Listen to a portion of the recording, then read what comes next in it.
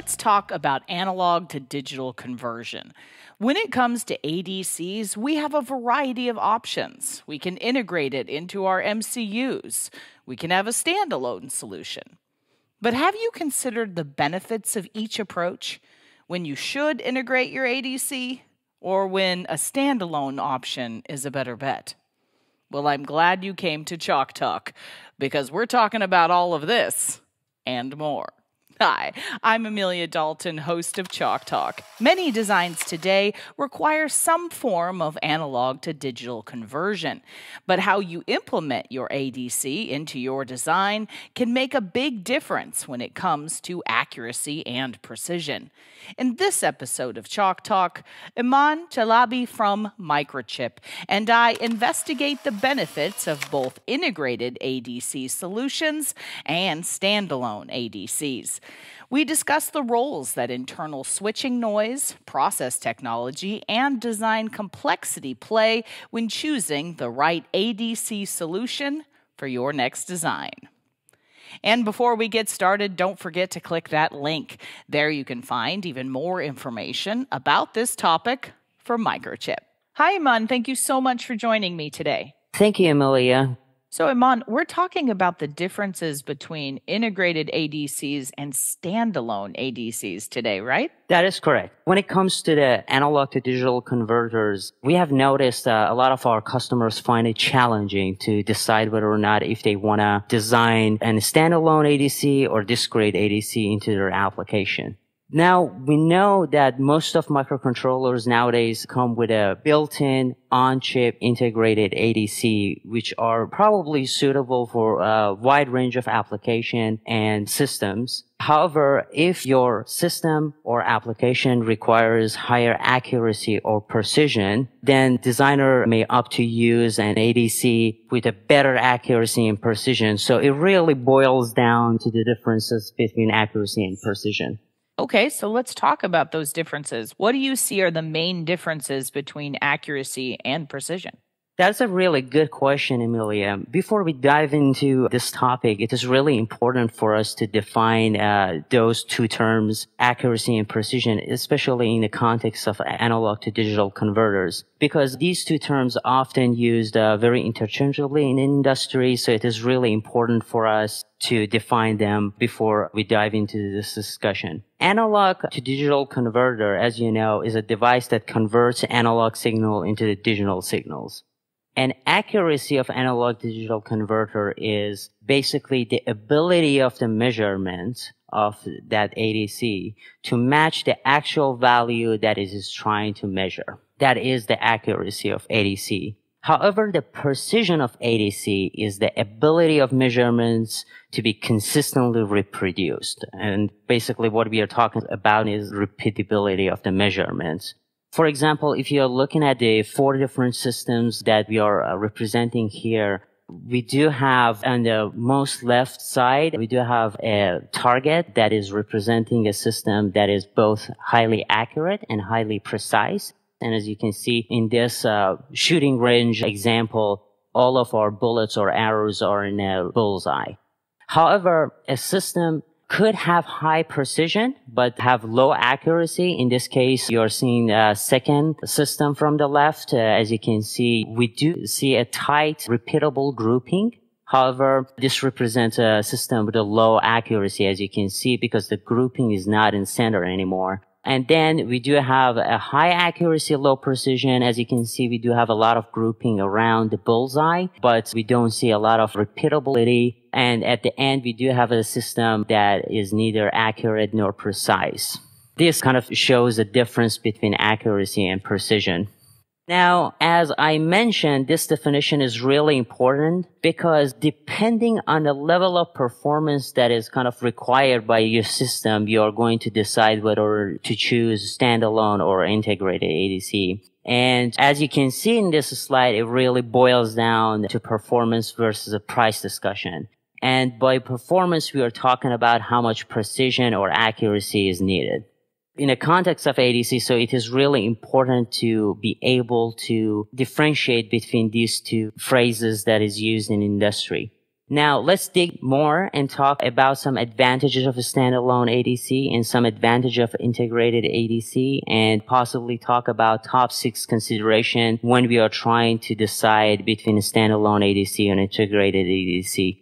Just a small disclaimer before diving in. When I talk about advantages of a standalone ADC, it doesn't mean all the standalone ADCs have these advantages over every single discrete ADC. So there are a lot of case-by-case unique situations, and this discussion kind of meant to be a guideline for designers and the question they need to ask themselves before they decide the option they want to implement into their design. Okay, so let's talk specifically about standalone ADCs. Iman, what kind of advantages and benefits do they bring to the table? Thank you very much. Let's start with advantages of a standalone ADC, and let's start with a process technology advantage. In an integrated ADC, since microcontroller is basically the main component of that system, and ADC is just integrated as a peripheral to the microcontroller, usually a smaller MCU-friendly process is used to actually manufacture those integrated ADC. And the reason for that is in smaller process technology, such as 28 nanometer process or even smaller than that, is very desirable in designing MCUs because they offer a good digital density and high speed transistors because of the small nature of the process, which is very ideal for microcontroller itself. However, the more you shrink the process, the more you're limiting the size of components, especially we are talking about the size of analog components available in that process technology. And the smaller components means you are going to observe an increase in thermal noise, leakage, and nonlinearity because smaller processes are more prone to changes from environment. You know, we are talking about a lack of control in a smaller process that kind of lead to the manufacturing process variation over time. Like if there is a temperature variation in environment, your ADC performance is going to drift based on that temperature change. Therefore, your ADC is going to be less accurate in a sense that its performance is going to change over time and it's going to drift over time. Another challenge with a smaller process geometry is 1F noise. 1F noise is a common evil in analog world that usually designers want to filter out and is a low frequency noise for which noise power is inversely proportional to its frequency. And I do have a plot here at the bottom right corner. We are looking at the plot that's showing 1F noise. As you can see, the 1F noise is present at the lower frequency. And at a higher frequency, white noise starts to kind of dominate the overall noise of a system at a point called corner frequency. A smaller geometry process will shift the corner frequency to the right. And as you can see in this slide by right, I'm talking about higher frequencies. This will make use of digital filtering techniques such as averaging and oversampling more challenging because now you're dealing with higher frequency noises. Now you have to set up a higher frequency filters now that the corner frequency has moved right and to the higher domain. However, in a standalone ADC, a larger and more analog-friendly process technology, usually in 90 nanometer technology or 180 nanometer technology, is used. And the advantage of that technology is because it is bigger, it offers a larger well-matched optimized components for analog functionality. As a result of that, you will see more immunity to the leakage, noise, to nonlinearity and matching issues. Therefore, you end up with a more ruggedness toward the environmental changes, such as temperature change, humidity change, there is vibration, and you basically end up with a more robust ADC design. Another thing to consider when designing an analog functionality such as analog to digital converter into your system is you as a designer need to find out overall error tolerance and switching noise tolerance of your system. The reason this is really important is in an MCU with an integrated on-chip ADC, you might easily be able to use that ADC because it's already integrated inside an MCU and convert your analog signal because of convenience of built-in ADC. However, we know that a microcontroller, when it is active, acts like a constant switching element that is constantly switching, converting ones and zeros. Therefore, a fast switching MCU will introduce switching noises into integrated ADC that is built right next to it. And that could obviously have negative effect on the ADC performance. And again, by performance, we are referring to precision and accuracy of the ADC. Why is doing that? Because, it is introducing switching noises and those will show up in your system as a vibration and inaccuracy. In the past, a lot of our designer customers choose to use clock synchronization and management techniques to minimize the effect of these switching noises. But interaction of other peripherals with ADC still impacts it, and you still cannot 100% minimize these switching effects with these design techniques. On the other hand, in the case of a standalone ADC, you don't have an MCU right next to it, and there is no active peripherals on it and the ADC itself. So you just have an ADC isolated from outside world, and it's not going to be affected by the outside world. In addition to the noise, temperature also has a huge influence on an ADC accuracy. And again, going back to what I mentioned about noise, I can say exact same thing about temperature as well. An active MCU acts like a variable heat source, constantly going from hot to cold. Hot, obviously, when it is high speed and is doing the work in the high speed active power, and going to cold in the case of standby and sleep and hibernation.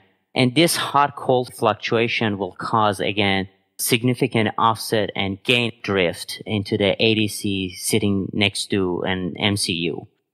And again, in a perfect world, to get a predictable performance in this environment, a lot of designers use temperature compensation techniques, but we have noticed that adding temperature compensation circuitries to actually offset these negative effects of a temperature fluctuation will add to the size and cost, a luxury that integrated ADCs cannot really afford. On the other hand, in the case of standalone ADC, again, there is no time varying temperature source such as MCU sitting next to it. So it is, again, isolated from outside world, and you can expect a more stable and predictable performance out of a standalone ADC. One thing that needs to be considered when we are talking about standalone and integrated differences is a test capability and data sheet of each of these options. What you should remember that MCUs are mainly tested on digital testing platforms. Why? Because there are digital components, and if a customer really trying to buy MCU, they are trying to pay for its digital performances. These devices are mainly tested on digital test platforms with limited analog testing capability. And that is why when you look at the specification of an integrated ADC in an MCU datasheet, they are usually either guaranteed by design or guaranteed through characterization only. And you're not really going to get guaranteed and tested results for some of the parameters because they are not tested in digital platforms. And in a lot of cases, you are not getting certain analog specification that might be important to your design. For example, drift performance. And again, the reason for that is an MCU datasheet mainly is going to be focused on an MCU and not an integrated ADC inside of it. An integrated ADC doesn't usually specify the effect of temperature, as I mentioned, and there is no production screening of ADC performance, and there is no yield loss to the ADC performance anomalies. On the other hand, All of these informations are present in a data sheet for a discrete, and present in a data sheet in a standalone ADC. So that kind of wraps up all the advantages of the standalone ADC. Okay, so now that we've covered standalone ADCs, what about integrated ADCs? What kind of benefits are you seeing here, Iman? We kind of briefly touched on the advantages of integrated ADC as we were going through standalone ADC advantages. But obviously, as you probably figured out so far, the overall complexity of incorporating an integrated ADC in your system is going to be a lot less, since there won't be a need for development of a software to interface your external ADC with your MCU. Why? Because it's already built inside the MCU. Easily, customer can go and pick it up and use it. Nor will be a need to account for placement and routing of analog to digital signals from the microcontroller to ADC. Again, it's because it already comes inside the MCU, inside a single package. All you need is pick a few pins from an MCU and use it. It is a lot easier to design integrated ADCs, and if your customer design application doesn't require the robust, accurate, precise results that could be actually achieved from a standalone ADC, if they don't require that, then they will probably lean towards designing in an integrated ADC. In addition to that, the integration of ADC with a microcontroller again means the overall board footprint will also be smaller, since the ADC is also included inside the MCU. Therefore, an integrated ADC will have a footprint that will require a lot less space. Therefore, if you're dealing with a system applications that are really space conscious, for example, it's a portable device application, you need to shrink as much as possible the PCB design, the board design. Therefore, in those kind of cases, integrated ADC would be a great choice. Lastly, as we mentioned earlier, standalone ADCs are tested on analog testing platforms using very expensive precision analog equipments. Unlike digital testing platforms, analog testing platforms actually use a lot of more complicated testing routines, and they tend to have a lot of variation between different load boards, analog signal generators, and analog measurement systems. And not only that, a lot of standalone ADCs, temperature composition techniques used for analog circuits, and all of those kind of require different temperature trim to be applied at the final test to guarantee certain temperature coefficients that is promised in the datasheet. So all of these factors would greatly increase the test cost and final price of a standalone ADC. The price of a microcontroller with an integrated ADC, because of all of these reasons, is going to definitely be lower than a combined price of a microcontroller and separate ADCs. Therefore, an integrated ADC solution can offer a lot less expensive design. Therefore, for our application systems that are very cost conscious, usually the designers tend to gravitate toward integrated ADCs. So, Iman, what does Microchip have in this realm? Microchip's main bread and butter is microcontrollers. Obviously, we have hundreds of different kinds of microcontroller and with different flavors. We have a 32-bit microcontroller, 16-bit microcontroller, 8-bit microcontrollers. We do have literally hundreds of microcontrollers that do come with built-in ADCs and built-in analog to digital converters, and usually all of our microcontrollers and microchip usually have between 1 to up to 5 internal ADCs inside them that could be utilized by different customers for their application. And we also are known for analog portfolio as well. In Microchip right now, we do have currently 82 different flavors of standalone ADCs, going from a few kilosample per second up to 1 megasample per second of speed. And we do have ADCs from just a few bits of resolution up to 24 bits of resolution. And we do offer Delta Sigma, pipeline, and SAR architectures with the standalone ADCs. Therefore, Microchip is really capable of providing both kind of a solution depending on the customer need.